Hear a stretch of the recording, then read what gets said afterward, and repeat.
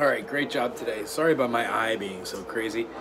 So, I would just like to say, very good job. You're understanding the theory parts of this is awesome. Being understand that in the key of C, no sharps, no flats. So C, D, E, F, G, A, B, C is starting by playing a C, open, taking your second finger and playing a D on the second fret, playing E, open. Your fourth note is going to be F on the first fret. You're going to skip the second fret, go to the third fret to play the G for your fifth. A, open. B with your second finger on the second fret, and then the resolution to C. So the whole way we look at this is a major is a whole step, half step. Whole step, whole step, whole step, half step. So C to D is a whole step. D to E is a whole step. E to F is a half step. F to G is a whole step. G to A is a whole step. A to B is a whole step. And B to C is a half step. So no matter where you do this,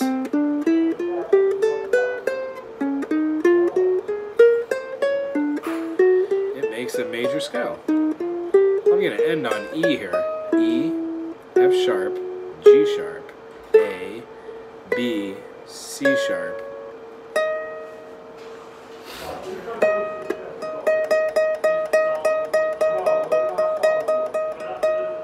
D sharp, because that's a D. So what we're looking at, no matter what key we do this in, we're going to be changing it up, and we're going to be seeing that adding sharps and flats is going to be something called key signature. So in the key of C, no sharps, no flats. But when we go 5 notes over, C, D, E, F, G, G has 1 sharp. In the key of G, it's F sharp. If I were to play an F, it wouldn't be the F sharp, it would have been the F. Thusly, it wouldn't have had do, re, mi, fa, sol, la, ti, do, rather than ti, do. So that 7th note is what we consider a lending tone. And you would know it as being in the key of C, having a C major. And then if we go down a half step, we'd have C major 7. And then C to a B flat is a whole step.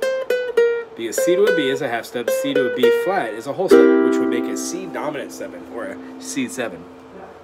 So what we're working with is, you can do that to any chord. You can make your G major a G major 7 or a G dominant 7. You can also make your G major a G minor by changing your 3rd scale degree. Your 3rd scale degree in a G major is a B. If you want to have a G minor, you need to flatten that B to a B flat. In an A major, your 3rd scale degree is a C sharp. To make an A minor, you flatten the 3rd. And you get rid of that C sharp. So, where you're at right now is you should go through all your notes. C major, C minor, D major, D minor, E major, E minor, F major, F minor, G major, G minor, A major, A minor, B major, B minor, and then our C again. And be able to tell your C major 7, your C dominant 7. Your D major 7, your D dominant 7. So on and so forth, using that same, theorem, that same variable, changing that half step on the 3rd scale degree.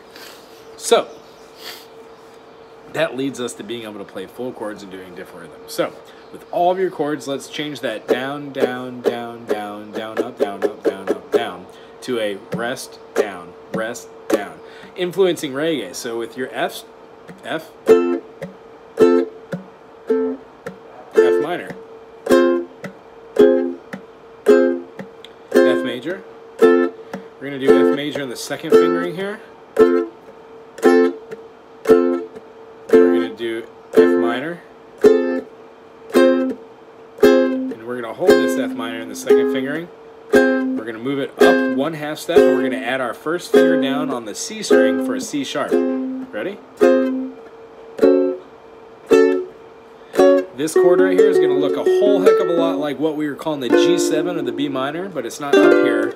with our finger on the F making it, it's with our finger on the C sharp making it, and then adding our pinky for the C sharp, thusly giving you a F sharp minor. So let's work on the F major second position, F minor in first position, F minor second position, and then F sharp minor with all of our fingers on the fret. You could also do that with different rhythm structures, but that's what our technique is for the week.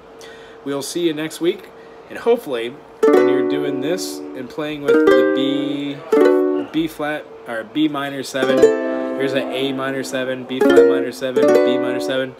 What we're going to start doing is doing a little bit more finger picking over here. So be more mindful when you're doing your down, boom, boom, that with these chords we can do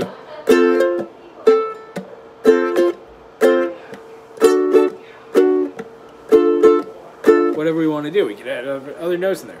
And then let me show you that rhythm technique we were talking about as well. So we've got 2-4 with 1, 2, 1, 2. 1, 2. Once you get this, forget you're doing it and have 1, 2, 3. 1, 2, 3. And if you take away the 2-4, you've got triplet, triplet, triplet. 1, 2, 3. 1, 2, 3. All right. Have a great week. We'll see you next week.